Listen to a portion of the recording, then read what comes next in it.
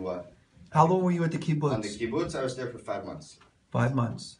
Then through all that time, I was doing all my paperwork to make Aliyah. I was doing programs to get into Gain Sabah. I'll explain to you guys what that is later. And then I went home for 12 days exactly before flying back to Israel and going to the kibbutz I was with Gain Sabah. Gain Sabah is basically a program that puts teenagers and anyone who's from outside of Israel and wants to draft in the army into a group setting, so you're kind of like your own family over there.